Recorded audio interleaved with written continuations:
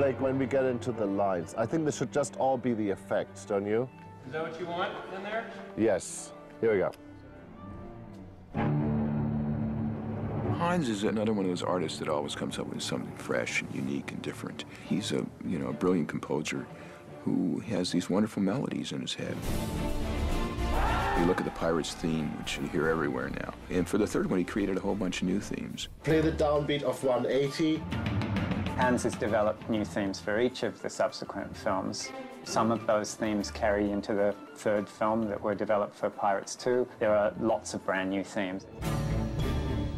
I sat down and wrote over an hour's worth of new tunes. You know, it's the third one, so we want to do a really good job, and we have all these ideas that we've been talking about for, what, 3 years or so. It could be sweetened synthetically with a, a detuned piano. Yeah. One, with the bow. Yeah.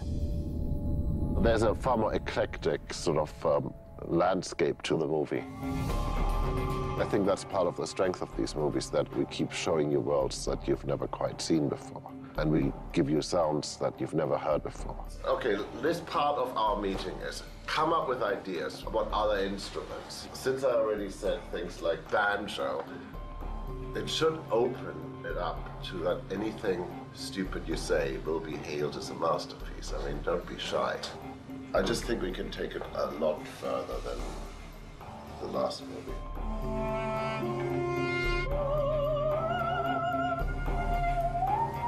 On this one, I'm far more active with using instruments that aren't part of the orchestra. So it does feel more like a journey, like you're truly going to the end of the world and beyond.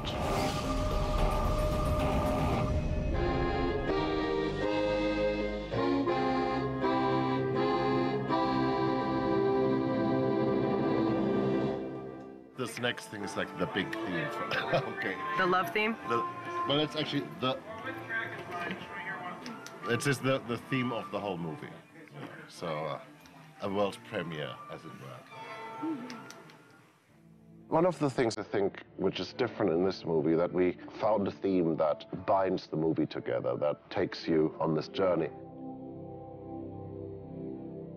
At the same time, I think all journeys are inherently romantic, and so, yes, I am using it I'm using it as a love theme.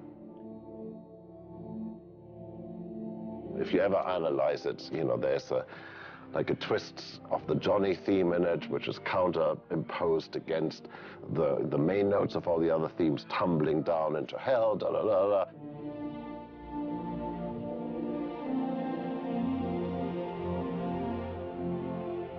By the time I put this in front of the orchestra, all I'm worried about is that it's unplayable, or it'll sound like nothing that I imagined in my head. And so it's really them that remind me, after they've done a take where I was just holding my breath, hoping my heart won't stop, hope there weren't any horrible accidents going to happen out there, that I can hear them having enjoyed it. I can go, oh, okay, I've written something that they actually can get their teeth into, and it elevates it straight away, because they can find some sort of an emotional connection with it.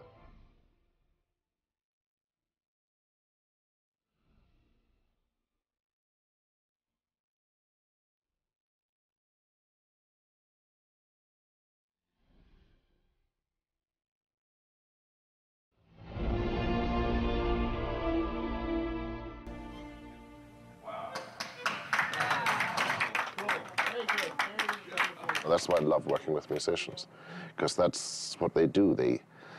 They give you the gift of their heart. Yeah, 25. Is that, you said to play out, we can do that. Da, da, da, da, da. You could just let it sing more, the whole thing. It's wonderful to watch him when he has, 80 musicians, and how he talks to each individual violinist to tell him exactly the pitch and the tone and the feeling that he wants. And then you add in the editors to a director who's as brilliant as Gore Verbinski. It makes it all kind of come together. I actually was like, where's the death toll? Right. Because we had talked about that. Because it's so low. Yeah. And I was like, oh, it's there, but I know I'm searching for it.